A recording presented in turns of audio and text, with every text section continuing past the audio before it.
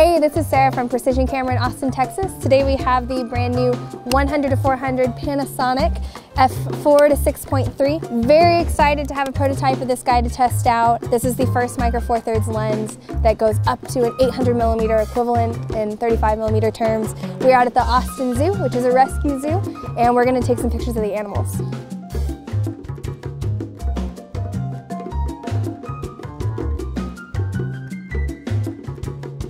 So this lens is fully weather sealed. It is made up of 20 elements in 13 groups. We have spherical elements as well as extra low dispersion elements.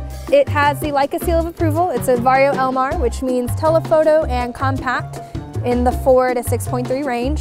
Basically, this lens is certified as optimum quality by Leica, and they know it best.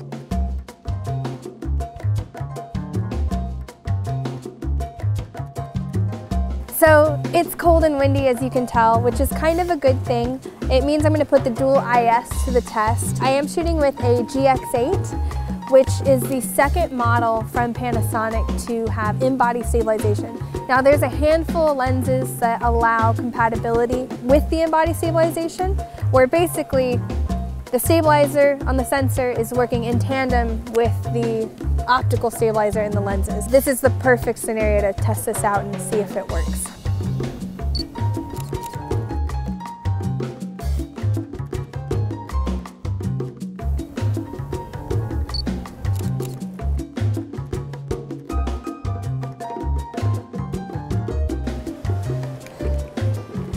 So truthfully, in a setting like this, 800 is almost too much. These animals are so close that I have to get further back.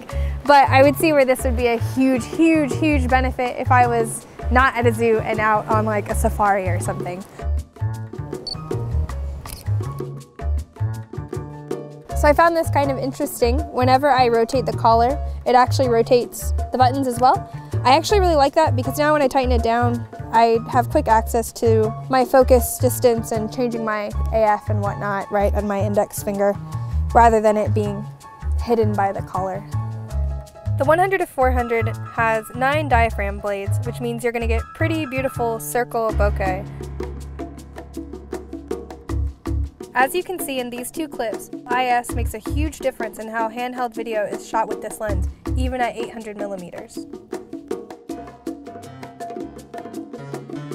So walking around with the 100-400 today has been a real joy. I've never shot with an 800mm equivalent lens before, so this was kind of a first time for me. Compared to other manufacturers' lenses, I'm happy this is under 3 pounds. I couldn't imagine lugging around something that's about 8 pounds. I know people do it and they get beautiful results, but this is going to give Panasonic and Olympus shooters alike a way to get high quality glass that's super telephoto without relying on any sort of digital teleconverter or losing any sort of quality. Thanks for joining us on this adventure around the Austin Zoo with the Panasonic 100-400. We'll see you next time. Hi.